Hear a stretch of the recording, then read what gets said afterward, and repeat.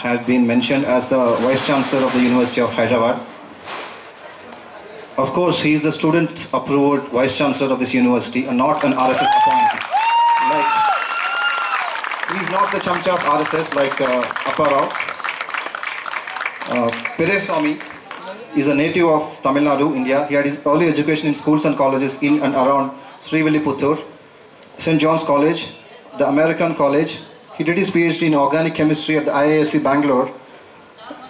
He joined the School of Chemistry, University of Hyderabad later. He was the Vice Chancellor for University of Hyderabad since February 2016. He is an intellectual blended with the relations of humanism. He also is the first OBC Vice Chancellor for University of Hyderabad and transcends all caste and class barriers to establish the principle of humanity through fraternity. I now invite Professor Periyasami to come and give his lecture.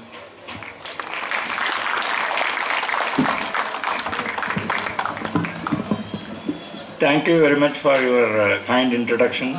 Let me first thank Prashant for inviting me for today's function, celebrating Ambedkar and also paying homage to Rohith Vemula. I agree fully with you that Rohith Vemula sacrificed his life.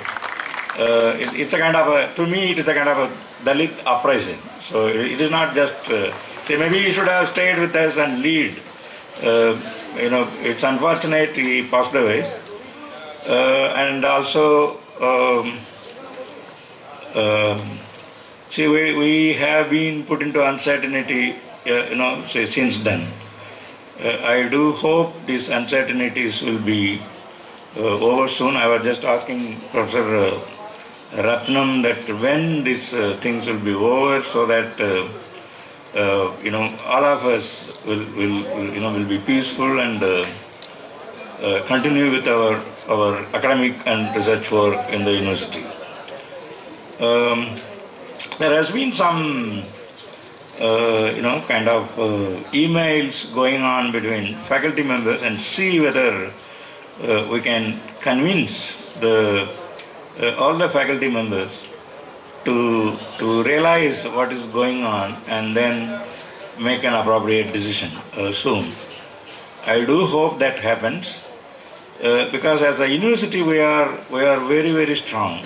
We knew from the beginning, but somehow the message has not gone to the government of India. I thought, had I been there for a few more weeks, perhaps, I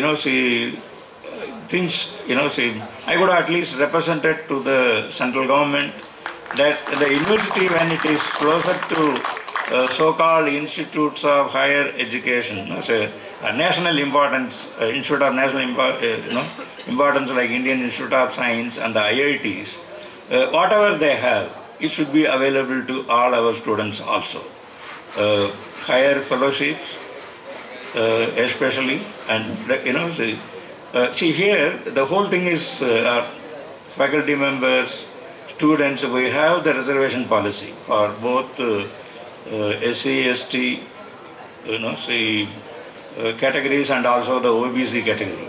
And then when you make, I don't know why we are not addressing such questions. That is, why we are not national, institute of or university of national importance. When we are as good as IITs, why we are not? See, that means that if you strictly implement the reservation policy, and if you have more than say 1,000 Dalit students, and then perhaps more than or that number the OBC students, why we are not of national importance? That means that the teachers are paid less, the students are getting less scholarships here from the central government, research scholars especially. So these things cannot continue forever. I do hope we resolve this the current uncertainty soon, so that we can concentrate on such questions. You cannot have national importance. You cannot, for example, Indian Institute of Science, there is no reservation for Dalit faculty members. There is no reservation for Dalit research scholars there. Okay? I do not know whether you appreciate those. It is very important that people like you came here and doing research. should make sure that the message goes to the central government. So what I would say that even after the uncertainty ends, especially about the university administration, we should continue our struggle and make sure that central government realizes that we are not a university which is not important. It's a very important university, and in fact we should convince our own colleagues who are there, who do not belong to backward classes or SC, ST, to realize through us, not only because they are here, they suffer. There are two things I would like to mention here. One is scholarship programs, where our students get 8,000. There is also uncertainty about that. But I was talking to MHRD Joint Secretary. There is a very, very important issue. They should be paid same as this 25,000 because they come through national entrance test, all our students. And, they come from the lower middle class.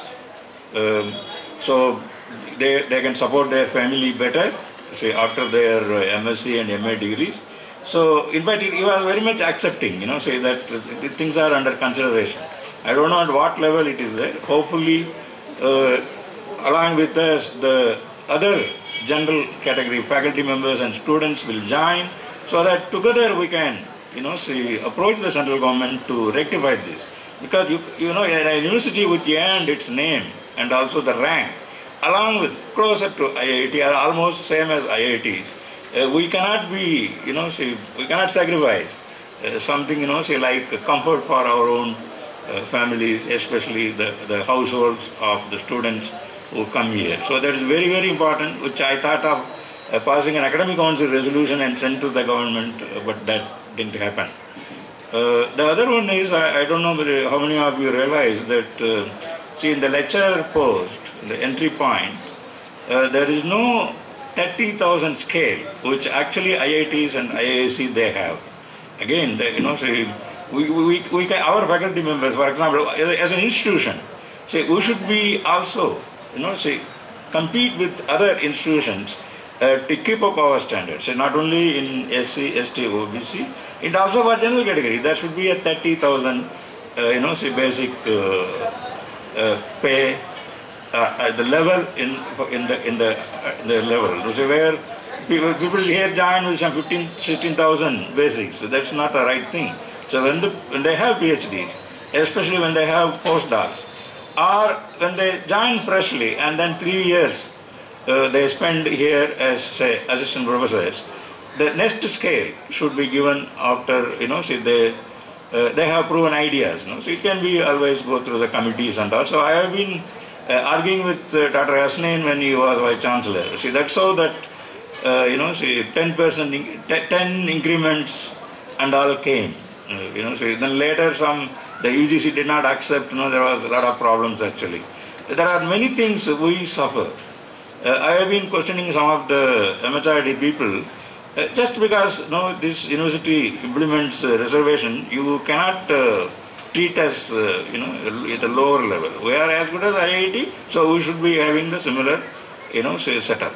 One can always, if you think Indian Institute of Science is Institute of National Importance, you can give more facilities and all, but the basics like scholarships, entry level, salary should be as good as them. That's very, very important. In fact, that is one issue which I would like to talk about in the next 1.5 years.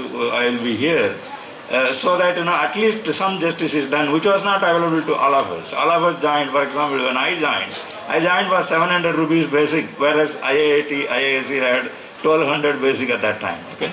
Today it may look 500 rupees is very small, but those days it was very big actually. Same as this, same discrimination continues, and our university showed that we are as good as them, and we cannot accept less than that. That is very, very important. I do hope this the current uncertainty ends, and then central government was fairly, at least the secretaries whom I was talking to and I was visiting those days. In fact, I remember when in the first few days after Rohith Vemula passed away, and there was a discussion with me and after you gave your demands, they they were very much accepting. So only now we need to pass resolutions in appropriate forums of the university and make sure that we get so otherwise sacrifice by Rohith Vemula, there is no meaning of that unless we get better deal for, of course, for the ASA HCU students and also for all. So this is very, very important. In fact, this is one way. So I would like to approach my other colleagues. See, the government says that we are a second-rate university. That means, we are not, national important. Your institution is not national important, and then the university itself is second-rate. We cannot accept that. Okay, and we are inclusive, but we show that we are actually number one in the universities in sciences and humanities and social sciences. Of course, the new medical sciences and other things have also come. So we have to enrich our university. So we cannot accept that we are second-rate. It's very, very important, and hopefully we will, the general category faculty members, students will realize what I am saying and then unite and then make sure the uncertainty is over and we make sure that the central government gives proper treatment to not only to the SC/ST students and OBC students, to all. So it's very, very important. We have to make sure that happens. So with this, and then of course I am always with you. And I also think that in the long run, those of you who are fortunate to come here, it was nice to hear the General Secretary of the Association, Ambedkar Student Association, mentioning about education. Rohith wanted everybody to be educated.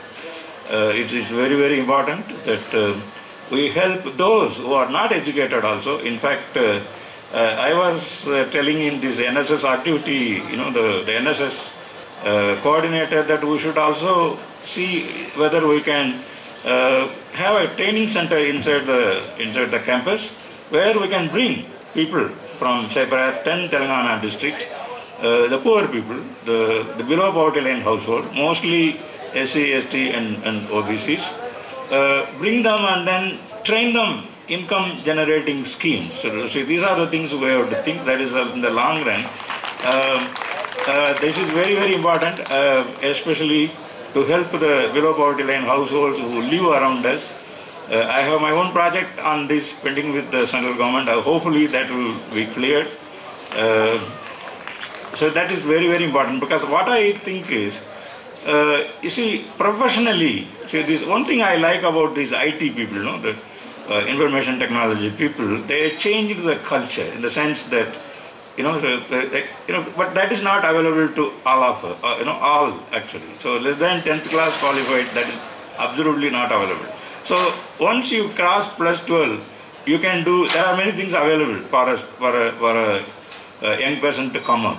I want to see whether, the less than 10th class, most of the below poverty line households are like that.